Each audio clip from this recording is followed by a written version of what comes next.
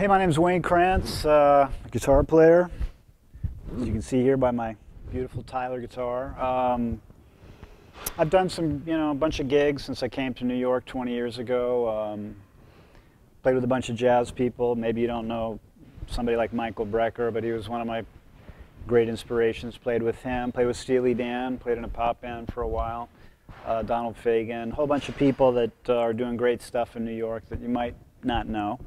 But mostly I just do my own thing, and I've been doing that ever since the beginning, making records.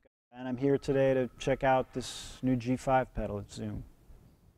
The first thing I ever do when I get on any stage anywhere in the world is plug in the amp du jour that I'm forced to use, and I go like this. And if it sounds like that, I know I'm going to be okay.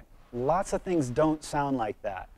G5 does. To me, that's the biggest selling point so far. Because the basic sound, the basic amp sound unaffected, that's the center of everything. I mean, this sounds more like what I have on stage than anything I have at home. So that's cool.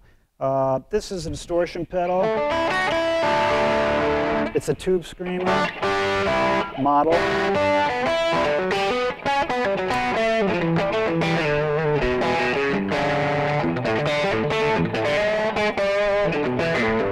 I mean, it just gives more of what I get from the Krantz, right? Here's without.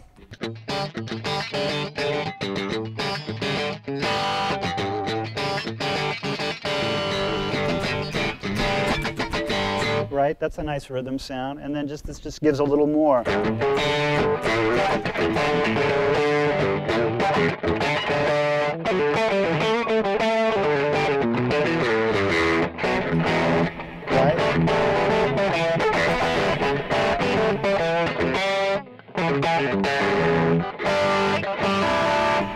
Again, not too over the top, it's not high gain, but it gives me that extra thing that I need sometimes.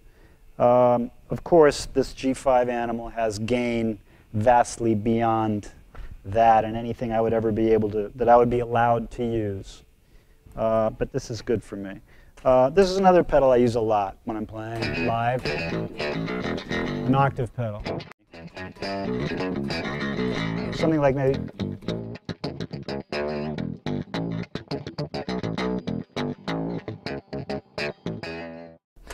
One of my favorite pedals. I use it a lot. I don't use reverb much because I play very percussively and reverb tends to get in my way. I mean, I'll use it post-production on a record, but live not so much. But I use delay, and the way I use it, some people use delay just as kind of a reverb enhancer or to add dramatic effect to distorted lines, which I also do. And I can get that effect with this expression pedal by just going from 0 to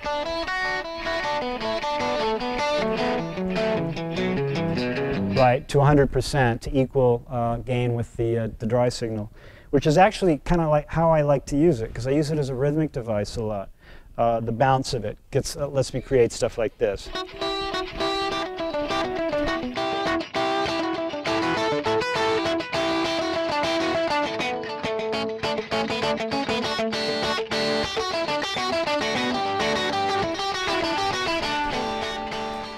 It's probably the best sounding unit of its kind. There's all kinds of stuff in here that I haven't even seen yet, but just in terms of getting basic sounds that I normally use, I could do it. I could do a gig with this anywhere with my band.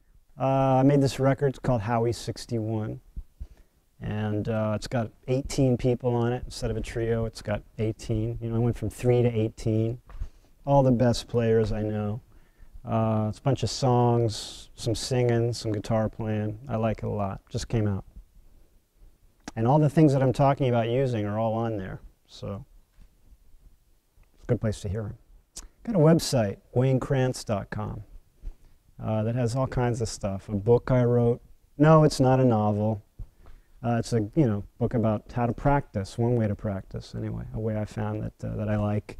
And a bunch of records and some downloads and stuff like that. Again, this isn't my usual thing. I'm usually in a room somewhere practicing or writing or something, so it's kind of different for me. But this is good stuff. It's actually a good unit, and people that really know what they're doing spend a lot of time on it.